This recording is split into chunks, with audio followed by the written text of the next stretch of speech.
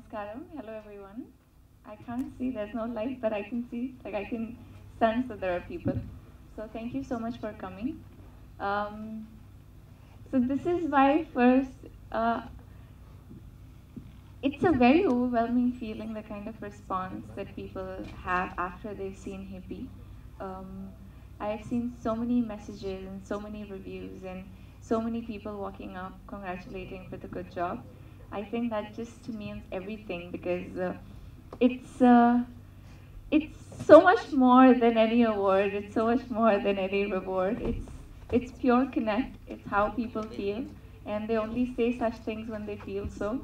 Even when I was walking out of the theater, Karthikeya, JD sir, we went to so many theaters together, and even when we were walking out, people were genuinely connecting. It was like, okay, we've seen a good film and we'd like to meet the star cast. It's like that. So thank you so much for that. I needed to say this to everyone who's watched the film. To everyone who's not watched the film, you have to please go watch Hippi. A few things about my take on this story. So we've told everybody that Hippi is a young film, and Hippi is about this guy, and there are girls in the film, and it's a love story, and there's comedy, of course. There's Vella Kishore Garu, there's J.D. Chakravarti sir. It's a great team to work with. But what do you expect in the film?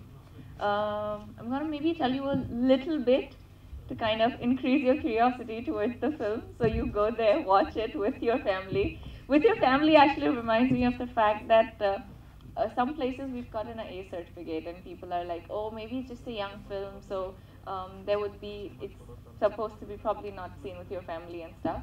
But I watched it with my family. I'm sure you can watch it with your family. The film, it's not just about, it's not just, it's not about visually having something that makes it or gives it an A. It's about so many, so it's a very contemporary film. It's about today's date of love stories. It's about how relationships are now. It's a take on living relationships. It's not a story just about living relationships. It's about, see, there was a time where we had love stories like Romeo and Juliet, Heer Rancha, Laila Majnu, but that was a different space. That was a different scenario. It was a different segment and different era where people lived in, experiencing and having their own set of issues. Now we have different issues. Now we have issues where, see, somebody can just walk up to somebody and say that I love you. How do you prove that you love that person? Understanding, compatibility, can you bear with each other during thick and thin? Can you really stand by each other? It's about so many other things, and Hippi is that love story. Hippi is a love story that I think every man and woman and girl and boy can connect with in today's date and time. I am very sure at least there is one bit or two bit, maybe the entire film, that everyone can relate with and enjoy. I say relate with not because you must have experienced something replicated in your life. I say relate with because it's something that happens, something that you see, or if you've not experienced, then somebody very close to you must have. But it's not something that's like a very idealistic situation that love stories are supposed to be this way. It's not like that. And that's why we call Hippi a young film, because it's a young, fresh take on today's love story. And this is the first time that it's presented in a very different way. Krishna sir has had his own thread of representing love story in this film in a certain way that it does reach out to people in a very relatable way.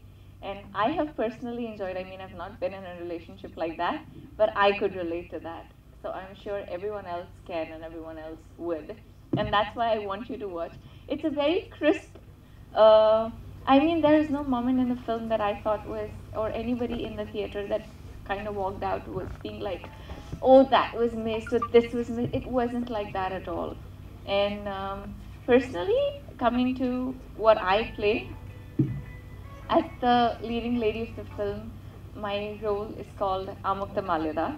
For everyone who's seen, I'm reintroducing myself, and everyone who's not seen, I'm introducing to kind of make you guys believe that this is something that you need to go out and watch. Amukta Malyada is a very interesting role. And I don't say that because I'm playing it. I say that for so many reasons. She rides bike, but she's not a tomboy.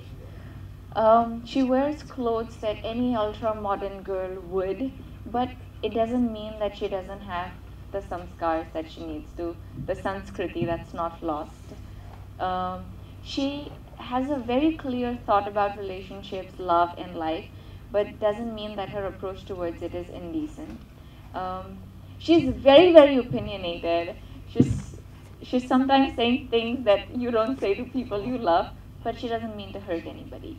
And because of these layers and complexities in her role, I think makes her very, very interesting. It doesn't see, there can be roles where, oh, you're a nice person.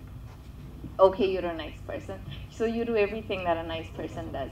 But this role, it really takes you to a journey where you feel like I started watching this film, oh, I see this girl, I see her transform, I see her ups and I see her downs. And that's why the amount of connectivity to her increases. And that's why I think that I could relate to her um, even when I'm not really like her. And I feel that's the fundamental truth, and that's something that really excited me as an actor. And I feel very happy to have this opportunity that I got to do this. Um, Hippi is actually that film that I don't just mean to promote because I'm here, and I don't mean to just promote it because it's my film and I've done it. I need to promote it because I feel this is something that people should watch. This is something that I would watch irrespective not being a part of it. For instance, I mean, if I think that, what if Hippie was a film that I was not a part of, and it was just another film coming on TV, would I watch it? Would I go to the theaters to watch this film? I would. I would come out very fondly of the theater, having everything the way it is. I'd be like, this is something I've enjoyed this film. It's highly entertaining, but it's not entertaining that it doesn't, entertainment doesn't mean that you lose story or you don't have a thread or you don't know what you're saying. It's a very meaningful story. It represents and deals with everything that's going on in today's date and time. And at the same time, it's put and presented and framed in a way that doesn't make you get bored at all. So if you watched it, great. If you've not watched it, please go watch. What was the best part of your journey? The best part was getting to do, first of all, to be able to debut in Telugu Film Industry with such a strong and powerful role, such an incredible crew and cast to be able to work with. That is definitely the best part of me being able to do this film. The second, of course, the story and my role. I already love Amukta Malida. And I don't say that because I've gotten to play her. I say that because it's such a woman. I'd like to look at her and I'd like to watch her just so much more. And that definitely excites me and satisfies me as an actor. I feel like, okay, I've done this, please watch it because I like it and I know you guys will like it too. How do you manage the language? Do you understand the exact meaning of your dialects? I understand of my dialogues, of course. I got them translated in English and I understood everything. So if you see, I mean, I memorized all my lines, like literally memorized them. There are 15, 20 lines, I memorized them all. I mean 50, 20 lines in a stretch at few places. Throughout the film, I have so many lines, and I knew that I could have not connected with the role if I didn't know my lines. Because, see, if I'm expressing and you don't understand what I'm saying, then me expressing is pointless, right? And for me, it was equally important to understand if I can do the lines because I need to get the expressions right. For me to, in fact, get involved and get connected, it's very, very important for me to have that command on the language. Of course, I can't learn Telugu overnight, but I could do my lines in a week, so which I did. I know what my line means. Have you learned bike riding? I did for the film, yes. I learned bike riding. It was experience. Who's your mentor on the set? Krishna sir, of course. He is the captain of the ship and he is mentor to just all of us and everyone on set. I think, he's just so chilled out otherwise when you don't want him to mentor you. But he's just so much right there. Okay, do you want to understand something? Okay, let's have you could see that shift from a casual person to hi, how are you? To yeah, something serious? What do you want to know? So you see that shift in him when you're working, and that's nice in a way because he He doesn't make the whole atmosphere like you're working. It's light and casual, but you could still have a very serious conversation whenever you want to. So it's good. With bike, I actually had an incident. We were shooting in Sri Lanka, and I burnt my right leg. So we did. So obviously, you can't have restricted like the entire area where people can't move. So people were hooting because I was on the bike, and there's so many bikes and other people like tourists and everyone. They started hooting, and it was another scenario altogether. We did that whole round because we didn't really know where it was heading. It was just so much of makeshift. So we did that. The moment I stopped, and that instinct when I thought I was damn cool, I lost balance. And it kind of burnt my right leg. And it's really big. I still have the mark. But the immediate next minute, I looked at Brinda Master. We were shooting for the song. She was there, Krishna sir was there. They were looking at me like, we have 1 more week to shoot. How is this going to happen? So I looked at them, and I looked at Brinda Master, and I was like, let's do the shot. So she was like literally looking at me. She's like, I love the way you talk. I was like, I mean, I can't be with my foot this way and not shoot at all. But oh God, we had all kind of dance after that, everything. So quite an experience, but good one. Okay. We're through. Thank you. Thank you so much. Thank you for coming.